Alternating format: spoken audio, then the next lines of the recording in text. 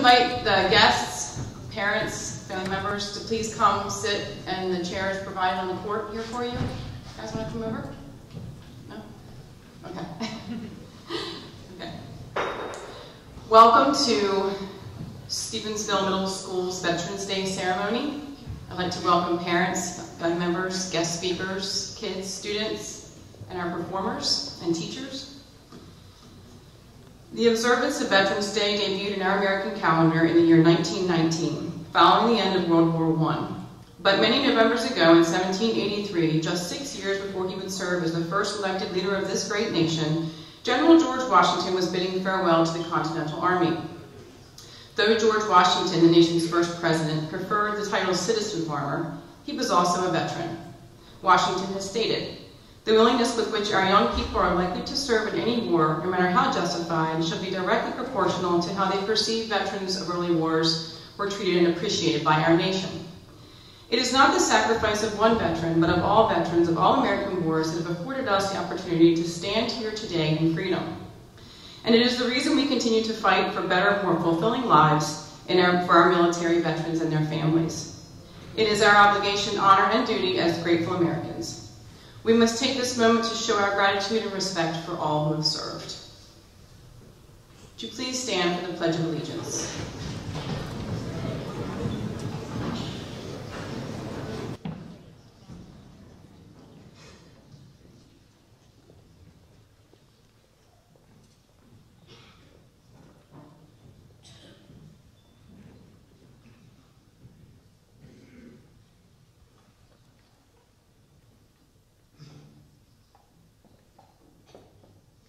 I pledge allegiance to the flag of the United States of America and to the republic for which it stands, one nation, under God, indivisible, with liberty and justice for all.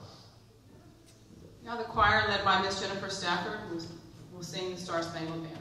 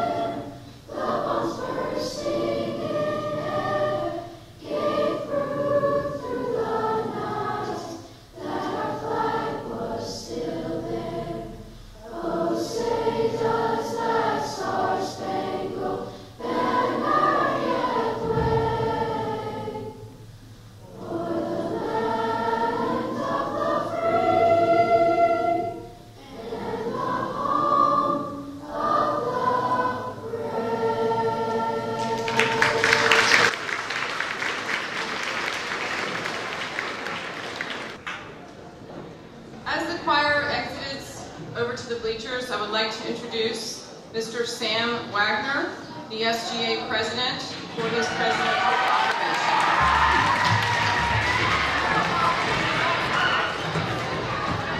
By the President of the United States of America, a proclamation. Our veterans represent the very best of America. They have bravely answered the call to serve in the finest military force in the world, and they have earned the dignity that comes with wearing the uniform and defending our great flag. On Veterans Day, we honor all Americans who have served in the Army, Navy, Air Force, Marines, and Coast Guard, both in times of war and peace. For nearly 100 years since the end of World War I, Veterans Day has given us a time to pay due respect to our veterans who have passed the torch of liberty from one generation to the next. Part of paying our respect means recommitting to our nation's sacred obligation to care for those who have protected the freedom we often take for granted. I have pledged to provide our service members with the best equipment, resources, and support in the world. Support that must continue after they return to civilian life as veterans. This is why veterans health care is a top priority for my administration.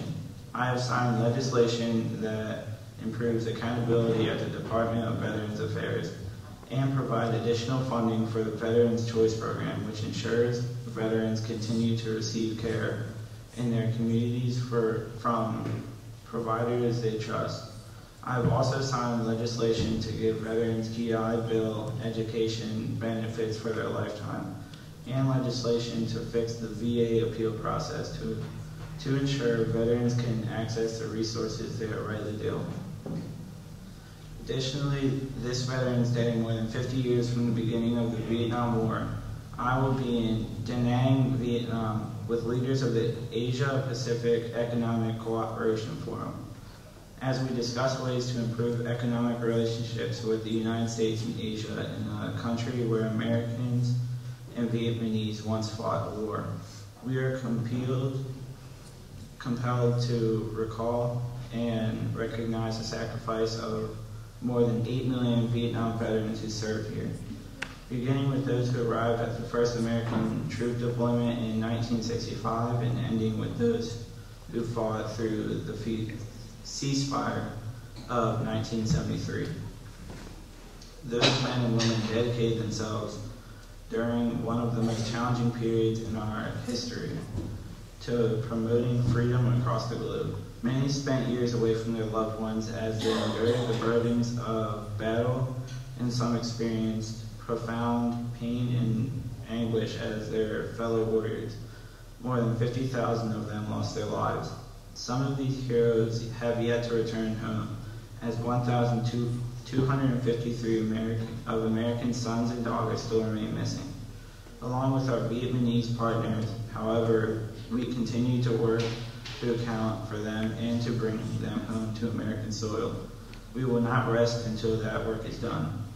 With respect for and recognition of the contributions our service members have made to the cause of peace and freedom around the world, the Congress has provided that November 11th of each year shall be set aside as a legal public holiday to honor our nation's veterans. As Commander-in-Chief of our heroic armed forces, I humbly thank our veterans and their families as we remember and honor their service and their sacrifice.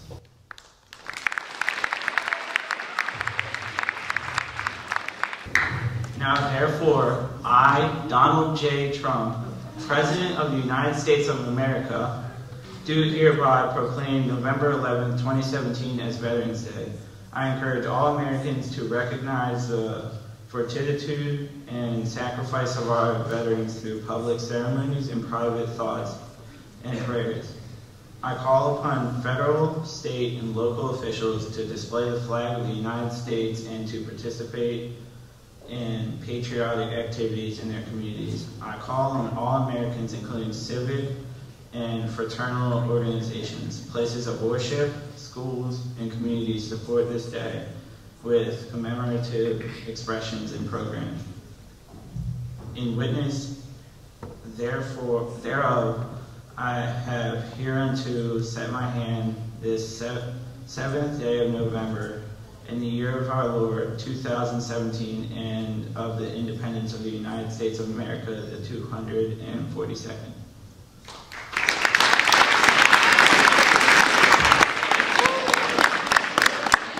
Thank you, Mr. Wagner. We'll now have poetry reading with first Bryce Ravenbosch.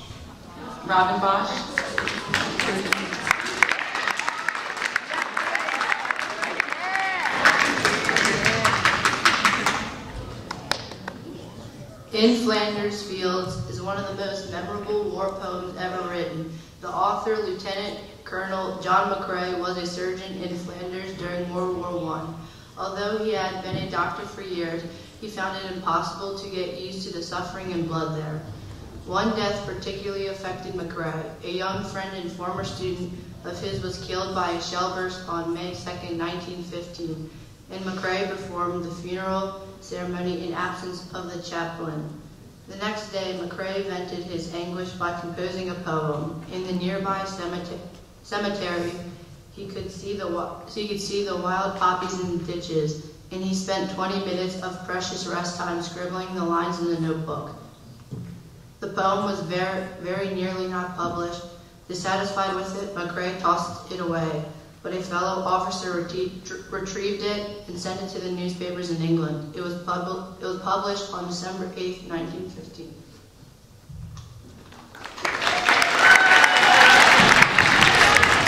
Now Mr. David Mullen will read in Flanders Field.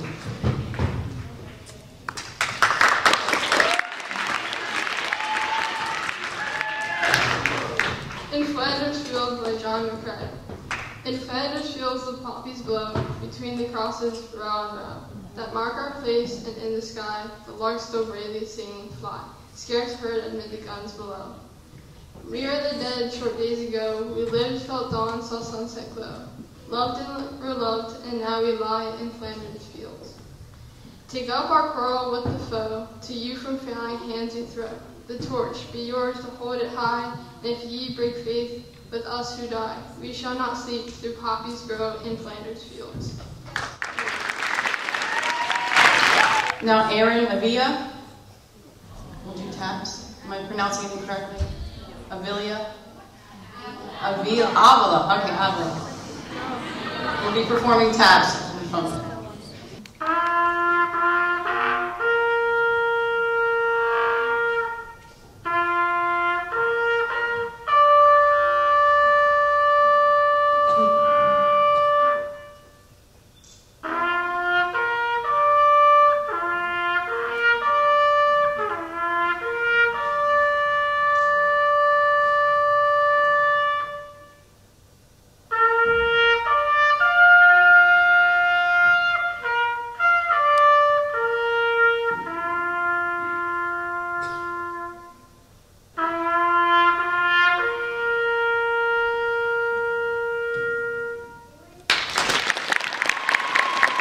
I would now like to introduce our guest speaker, Mr. Ralph Bateman. He is a Vietnam combat infantryman with the United States Army.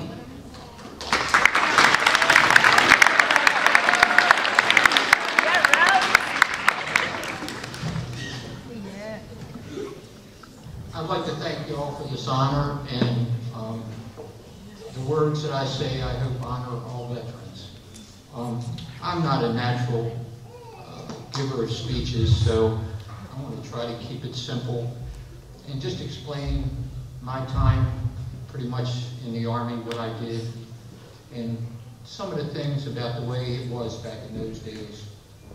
I felt like the best way to do it was probably to recite some of the letters that I sent home to my parents and friends, which explained what I did and the environment and the people that I interacted with. On the 27th of February, 1969, I took a bus from the Annapolis Post Office up to Fort Holliver. I got a physical, raised my hand, and took the oath to protect and defend the United States of America. I then boarded another bus and went to Fort Bragg, North Carolina for basic training. Basic training is basically physical exercises, discipline, physical exercises, and getting preliminary familiarization with weapons. After 9 weeks of that, I took a bus and went to Fort Dix, New Jersey, where it was advanced individual training. For me, it was advanced infantry training. Primarily, they just got us more familiar with the weapons we would use in Vietnam: M16, M14, M60 machine gun, M79 grenade launcher, grenades, and some of the other things that we need to live by day to day. Then on 25 July 1970, I boarded a plane and left what was the Friendship Airport, now BWI, and headed for Vietnam. When I arrived in Vietnam, I joined the Americal Division, the 23rd Infantry, the 11th Light Infantry Brigade, 4th of the 21st Infantry, Delta Company, 1st Platoon. The main thing you learned as soon as you got into the field was you needed to get the respect of the guys that were around you, because they protected you every day, and they expected you to protect them. The main thing that they taught me immediately was keep up, keep quiet, and stay awake during your guard duty. Because after humping 75 pounds of deer all day long, it's trying to stay awake 2 hours during the night and making sure that you protect everybody that's around you is one of the most important things you have to do.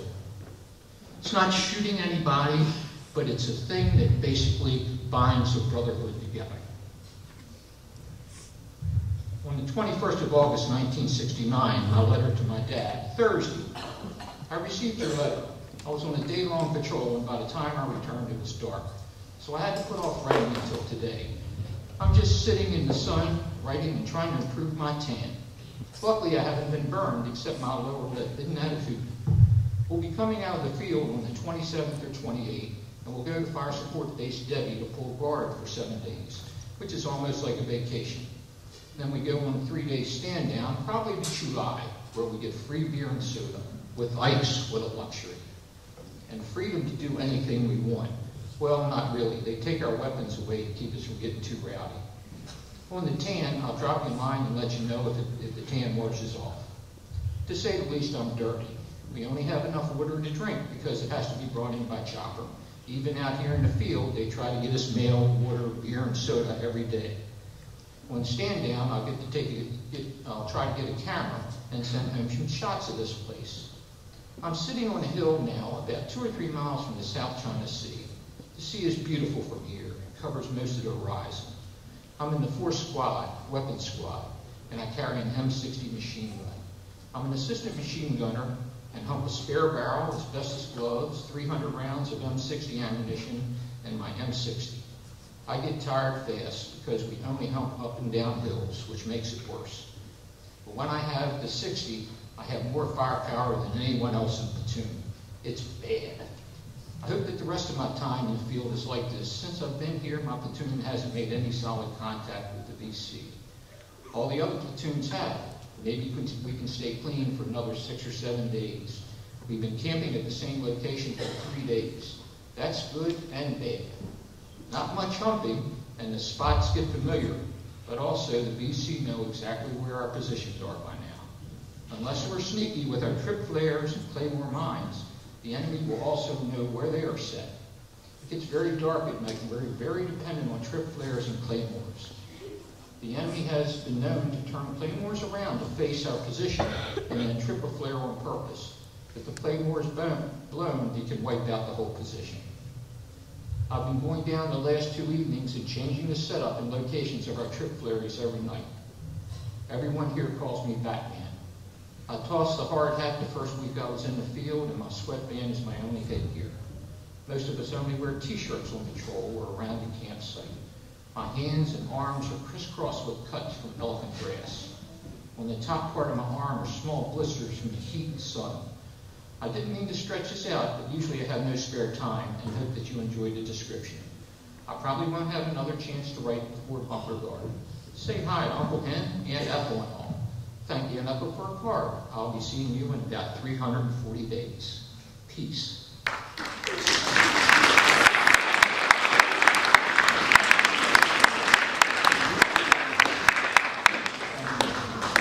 27 September 1969. I didn't get the radio job, some sort of politics involved. My squad leader refused to give me up. By the time I talked my squad leader into letting me go, the job was taken. So I talked the squad leader into letting me be transferred to 1st Squad as 18 leader.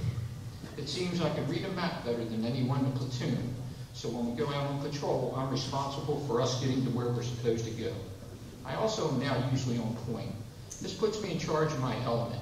When we go out on platoon or company-sized patrols, 18, 1st Squad, 1st Platoon supplies point because we're always first in line. Since I'm the team lead, it's up to me to pick the man to walk point, and since I enjoy walking point, I usually am up front. If a good man is good enough at point, he won't get hurt, and he can also be the person to save the element from disaster by keeping his eyes and ears open. Point has its compensations. I'll probably get a promotion by this time next month. Today, 3rd Platoon, though, came under heavy fire. but so far no one's been hurt. We are on standby status because of this. E Company, Recon, was hit Thursday and Friday and lost 12 men. This might affect what we do the next week or so. My old platoon leader is now a company's commanding officer, and someone stole my pants on stand down and got my keys and the calendar you sent. I recovered my wallet, but everything was soaked. I love the camera and keeping my ammo pouch and try to take it out on patrols. Those packages of Kleenex are great for padding. Be good, and I'll see you in 302. From that point, my unit got out of the field and we became what was known as a pacification unit. We became embedded in a village. The village was my trang. And our job was to teach the local militia how to do military operations and how to handle weapons. This is a letter from my time in the village. This is to my friends Keith and Judy. 21 October 1969, Tuesday. Right after mailing off your letter the day before yesterday, I got your letter. That seems to be how it happens around here. A couple of things have happened in the last few days that sort of mix me up. Remember, we're in the Ville now. Yesterday, a bunch of people carried a boy into the Ville with third-degree burns on 80% of his body. It was thought that the boy, along with 2 others, stepped on a booby trap. Well, the kid was right messed up, and we called a medevac. It was given regular priority and would have taken them 2 hours to get here. I was on the radio trying to get help, and one of the guys from the platoon flagged down a Jeep on the road next to the Ville, and they took the kid to Duckville. The kid was alive when he left here, thanks to our medic, Doc Wallace. Then they brought in another boy who was also burned bad, but his feet were almost blown off. I called the medevac again, but they told me to wait. When they told me this, I was standing over the kid with our medic, working his butt off to keep him alive. Then they bring in a 3rd kid, and he's burned as bad, but he has a broken leg with the bone sticking out. He went into shock as soon as he got to the Ville. Our medic did everything he could, including giving the kid mouth-to-mouth. But the kid threw up in Doc's mouth, which made Doc throw up. When the kid stopped breathing again, Doc asked for a big pen, broke off the end, and stuck it in the kid's neck, which freaked me out. And then we heard the kid breathing again. I saw a chopper flying overhead and contacted Powell, letting me know what we were dealing with. He told me that he was transporting some officers and couldn't stop to help us. I went ballistic and threatened to shoot him out of the air. And fortunately, the pilot had a heart. We brought the chopper in, and the pilot warned me to throw the kids on quickly because he had a couple of pissed off officers behind him. The chopper never touched the ground, and one of the officers threw up when he saw the busted up kids that we tossed onto it. I was contacted the pilot as he was leaving, and he told me to tell him next time it's an emergency evac and don't take any shit. We received word later that the boys were thought to have been enemy and were probably setting up a booby trap that went off accidentally. But they were kids, about 6, 7, or 8 years old, and I have difficulty handling this. To top it off, we got hit again last night. No one hurt, 2 BC dead, 1 wounded. This morning, 2nd platoon went out, and a friend of mine stepped on a booby trap and was killed. What am I supposed to do? Why do we have such incompetent leaders? The officers in charge don't have any brains, just time and service. Sorry, but I get down every now and then and need to let off steam. Thanks for listening, and I'll write you a happy letter next time. 25th November, 1969. Tuesday, Dad. I got a package from you, Miss Coggins, today. My only suggestion is to send larger bottles of booze. Miniatures don't go very far, but we can't get anything like that out here, so please don't misunderstand. We really enjoy what you sent us as we sit around after supper. Since I don't have to hump anymore, I'll take all that you can send. Miss Coggins' homemade cookies would be the greatest. Don't worry about my mail if I get transferred. A good friend of mine works in the mailroom. Our platoon has moved to another village, and we're working with regional forces, and these guys are pretty good. They don't steal from us, and we get along really well. Language is no barrier. Almost every night we have a picked-up volleyball game right in the compound. Regional forces versus GIs. It's great fun, and everybody that isn't playing sits around and cheers us on. 21 April 1970, Tuesday, Dad, here I am in July on sham time. Sham time is any time you should be in the field, but find a way to get to the rear. We figure that we owe it to ourselves. Things have changed since my last letter. A couple of weeks ago, we did a booby trap along the Rice Bowl Ridge line. Our Kit Carson scout was killed. Our lieutenant and RTO got ticket-home wounds. Doc got a piece of shrapnel in his leg. He was behind me, and the guy in front of me, Dan, got 2 pieces in his shoulder and a chunk in his shin. Doc is fine and walked back to the building with us. Dan should be back in May. I was lucky. The 4 guys in line in front of me got hit, the 2 guys behind me. A couple of weeks ago, Charlie Company went up the same hill and tripped a 105mm booby trap. They were carrying mortar rounds and claymores, which exploded when the booby trap went off. They had 14 killed and 34 wounded. A week earlier, they hit a command-detonated 500-pound bomb that killed 8. Charlie Company has had some bad luck, and their company strength is down to about 60 men. The plan now is to move Delta Company out of the Bills and move the beat-up Charlie Company in. Delta Company would go back to patrolling the mountains, but I hope not. I'm too short, but it's not like I have a choice. I went to the dentist and told him that my tooth needed to be pulled, but they couldn't pull it because I'd be out in the field too long. I really don't see a problem with that. I was told to get it taken care of as soon as I got back to the world. When we go back out to the field, we keep the cat packages small and simple. At the end of my tour, after they pulled us out of the village, we were primarily a SERP team, a short-range reconnaissance patrol.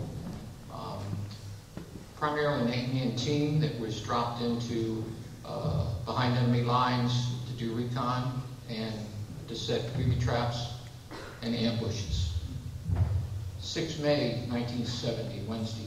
Dad, I'm sitting in a valley surrounded by mountains with a gentle brook running through.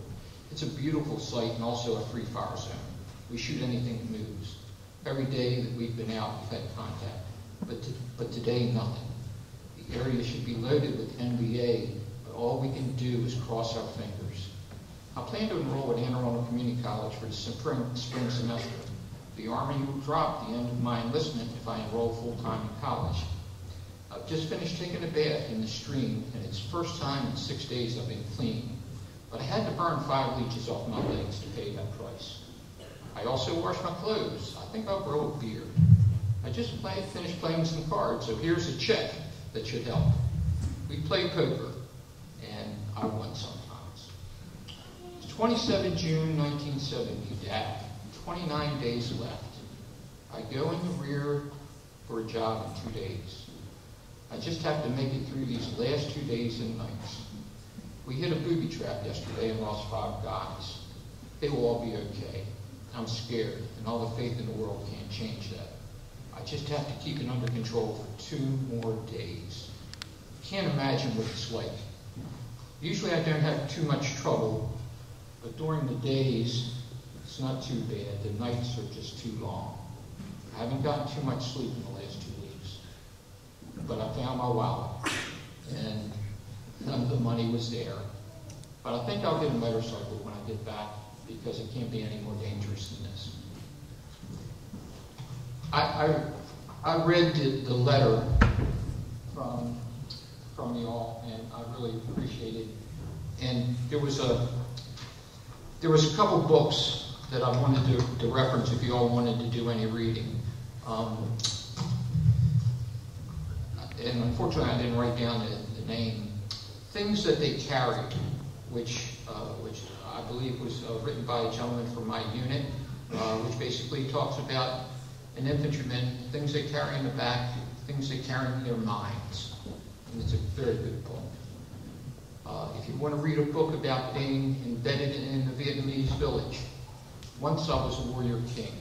Excellent book. And finally, there's a book out there which I'm a little involved with. At the end of my tour, we ambushed an NBA group, and we killed an NBA doctor, and her diaries were recovered and translated. And the book they're translated into is called Last Night I Dreamed of Peace. It's a very, very one-sided book that reflects the VC and VA side of the war and how they saw us. It's a brutal read, but it's the second side. I thank you very much, and I appreciate it.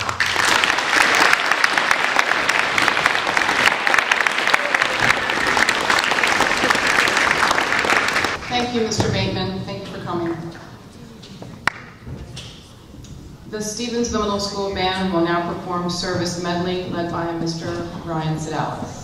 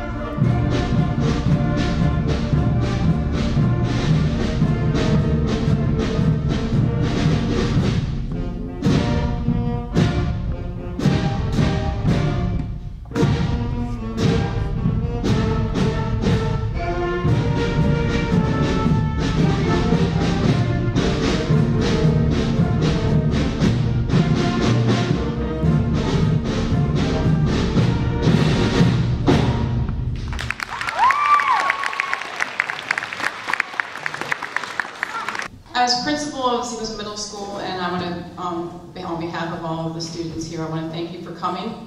Mr. Bateman, I want to thank you for your words and your thoughts. This concludes our assembly, our ceremony. I would like to invite all the parents and guests to meet us out in the lobby for refreshments. I'd ask that the 8th grade students and the choir and the chorus please wait for me. I will be dismissing afterward. Okay? Thank you.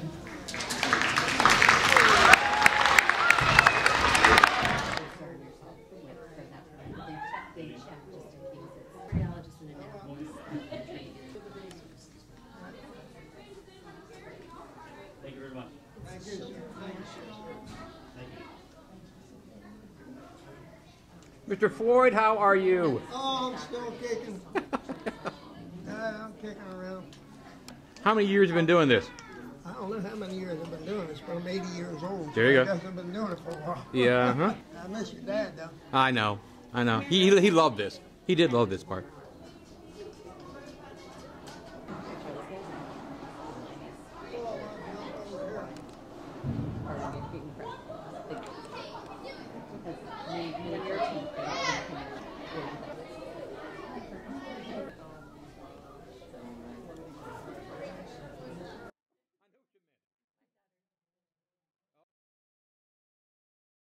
Like 1910 or 1912. Long Better ago. than that MRE over there. Yeah, right. At least you were having something you could beat up. Always had one of the different branches of the service, but the different... Pink, like, kind of like blouse or whatever. Okay. Nowadays, the fighting, of course, is all over in the Mideast. And this is what the people in Afghanistan, men and boys in Afghanistan or Iraq, areas like that, would wear this. They would also wear, the boys would wear this cap, and this cap here is National Police. This cap here would be worn by men in those areas of the world. Over here, this is probably one of the more interesting things from that area of the world. This is a burqa. Now, in their society, in the Muslim society, a girl, until she reaches 16, can dress in a regular dress with her head exposed. After they're 16, they have to wear the burqa. They're going outside. They also cannot go outside without a male relative of their family. The only person who ever sees the woman's face is her husband. The rest of the family don't see her. She has to wear this. Now, this goes from head to toe, and the only thing she's got to look out through is this little grill. She also breathes through that. Temperature in those countries during the day is 125 degrees. Gals, count yourself lucky you don't have to dress like that. Because that is Muslim law. That's the way they dress. Over here, on this table here, by that, it's all my stuff from my time in the service. When I turned 17, I was in the 11th grade, and I enlisted in the Marine Reserves. I enlisted for 3 years, and I did my 3 years. That was 1954. In 1957, I went on active duty. I went and signed for 6 years that time, giving me a total service time of 9 years. I had planned on making a career out of it. I went back for my next enlistment, and they told me my left knee was blown. It was pretty much mush, and I had a hole in my eardrum. So I was out. Both my knees have been replaced. I'm walking around with steel nylon. Now, over here in this case is things that pertain to the Marine Corps, starting with the Civil War. This little badge here was what would have been worn on their caps. The 3 holes, they would have either had an ammo in there, or they would have had the little, looks like a French horn infantry bugle. The Eagle, Globe, and Anchor didn't come along until 1868, 3 years after the Civil War. The 2 shoulder knots are from the Spanish-American War, 1898. And the little patch in the middle was World War II, Guadalcanal, 1st Division. Over here, my family, we've all served. And this picture here was taken at Lexington and Howard Street. Your father is well familiar with that. It was taken on VE Day, the day the Germans surrendered in World War II. It's a Bodine picture. Bodine was a photographer for the Sun paper who took a lot of Maryland scenes. This one here, I was leaving for Parasol. There was a photographer at the bottom of the steps. I didn't notice him. He took our picture. It appeared in the Sun paper. I came home on leave. My mother said, "Tell me your picture was in the Sun paper." But we don't take the Sun paper. We take the News Post. But they were good enough that when they sent a series of these pictures down to the Marine Reserve, which I had been in for 3 years, they recognized me, and they sent the picture to my mother. So that's how come I got that. And this was my boot camp picture. This is when I graduated. This was 13 weeks after this. Anything else here? The dummy grenade was just used so you could get the feel of the weight of the grenades that you were supposed to be using. If you saw any of the movies out of World War II where John Wayne pulled the pin out, he would have also pulled his teeth out, because you can't use your teeth to pull the pin on a grenade. They had what they called a spoon along the back. Inside was like a cigarette lighter. Once the spoon flew off, it ignited a spark which would light a little fuse which would go down in there, cause the explosion. Had 3 seconds to get rid of it. They, like I say, if you pulled the pin or were getting ready to throw it and your target disappeared, you didn't have a target anymore. As long as you're holding it like this and holding this down, you can put the pin back in, it's safe. This is a clip from the M1 rifle. When I was in, we were armed with M1 rifles. Each one of these things held 8 30-06 rounds. Usually what we used was armor Harrison rounds, black tip. It would go through a 1/4-inch steel plate or 14 inches of wood. And we were always told, if you're going to hide behind a tree, make sure it's at least 15 inches. The most important thing on here is on that yellow card. That's the can opener. We ate out of cans, sea rations. And if you didn't have your can opener, you didn't eat. So we safeguarded that P-38. Took 38 punches to open the can. We used to put them on a keychain up inside the helmet. In those days, we wore steel helmets.